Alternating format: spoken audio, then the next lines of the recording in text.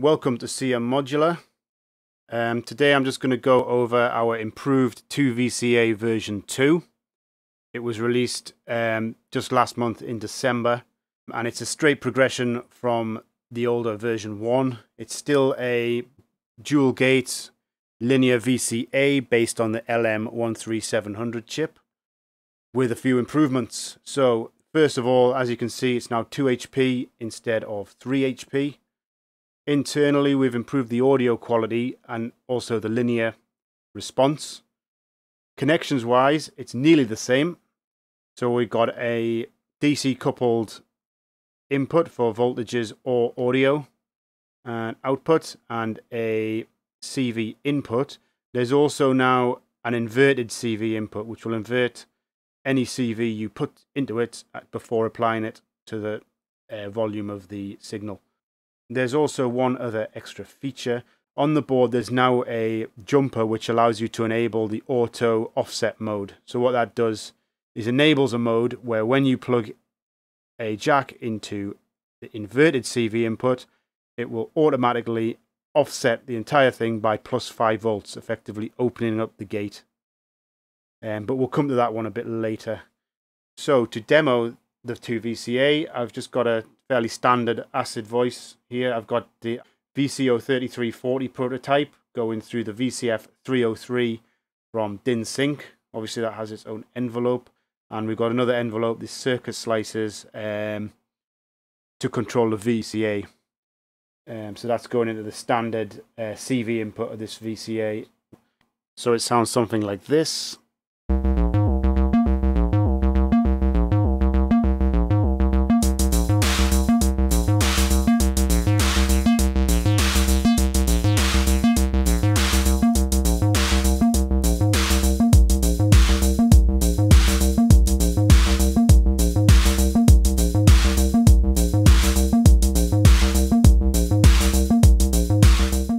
And the input of the 2VCA is good for plus minus 5 volts, 10 volts peak to peak. If you go much over that, then it will start to drive, which can be quite nice for this acid sort of sound.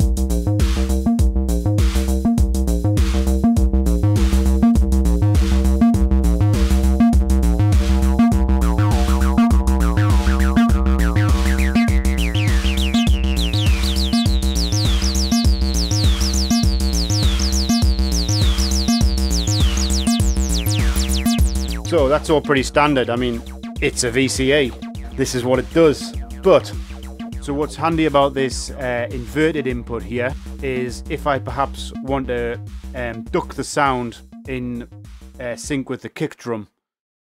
To do that, I'm using this SAR here just as an envelope. So it's a slow, so I'm just slowing down the release just by a little bit, keeping the attack sharp here. And I've put it into this the 3AT because the 3AT gives me some control over volume or level, and it's also a multi. So what I put into input 1 is passed down to the next 2. So that'll be useful later. I'm just going to take the bottom output here.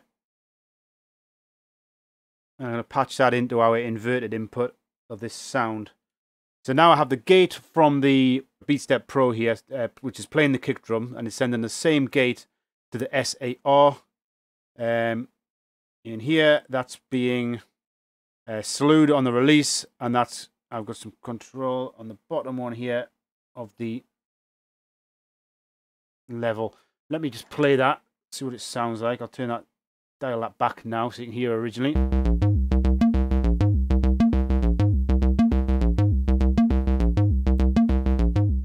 And if I start to put some of this into it, there, you can hear it ducking on the beat. So it's making a bit of room in the mix for the kick drum. You can tweak that a little bit with the release. Obviously with a lower or longer release, it takes longer for the volume to come back up after it ducks until it's nearly nothing. We want quite a lot of it though. There's always a sweet spot to get it just pumping, right like that. And maybe dial the level back a little bit so you can hear a little bit there. Tiny bit. There we go.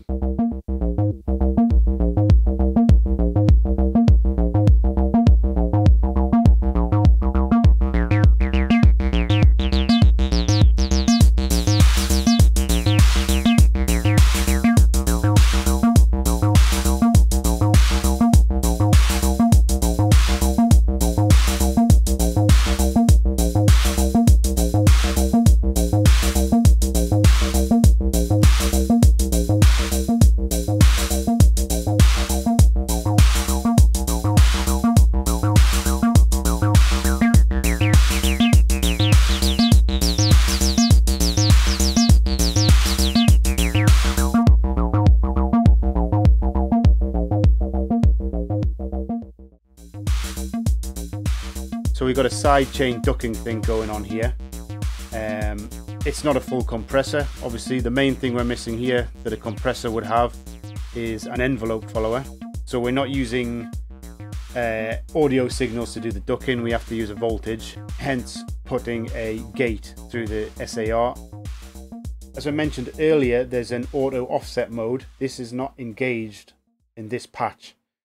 So the next patch, or part of this patch that I'll show you, uses the auto offset mode on the 2 VCA. So here's a, I don't know if it's in focus, but a 2 VCA, and there's a little jumper here, 3-pin jumper, and at the moment this is set in the standard mode that you've been listening to.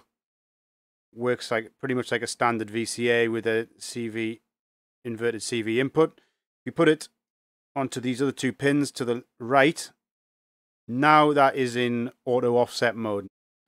And what I've got here below this is the ST Modular Sum 2.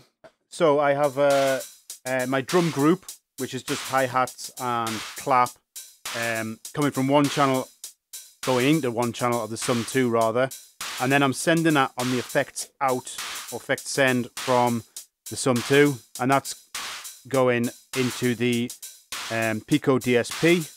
Got a very long reverb setting, you'll hear that in a minute, and because this has a stereo out, I'm using 2 channels, both gates of this 2 VCA here. So they're going at the input and then they're coming back to the effects return of the Sum 2. But all you can hear right now is the dry signal. That's because, well, there's no CV, it's closed. If I put a signal in here, or rather no signal in here, just a jack, into the inverted CV input, now it's in auto offset mode. There, you can hear it's wide open now. So that's effectively added 5 volts. It's the same as putting a solid 5 volts into the normal CV input, which gives it unity gain. So whatever signal you put in is going in, you're going to get the same level out. So it just opens it up, and then from there we can apply CVs to either. To the CV or the inverted CV input. Again, it's the same gate coming from the Beat Step Pro that was going to, or still is going to the bass drum. It's coming to the SAR. It is slewed a bit into the 380 and multed. So we can take this spare output here and this output, the middle output, and they're both going to the inverted CV. I'll turn that up a bit. There you go. Now you can hear that reverb is being heavily compressed or ducked with the kick drum.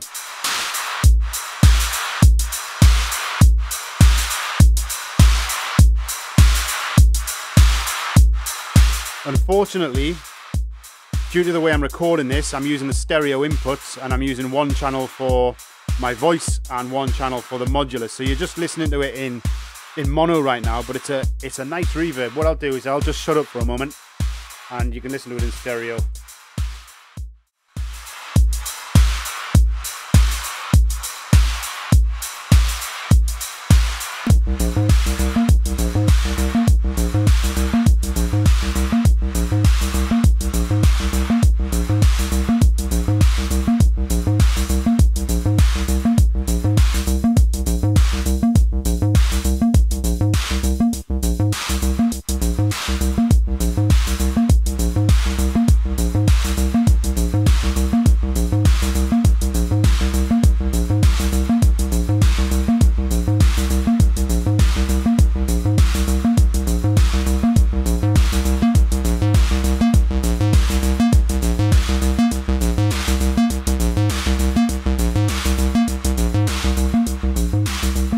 Get the general idea. The auto offset mode is very good for sustained sounds such as this reverb. What it's also good for is signals that perhaps already have their own dynamics, such as say a drum rhythm or a full synth voice that's already going through its own VCA on its output.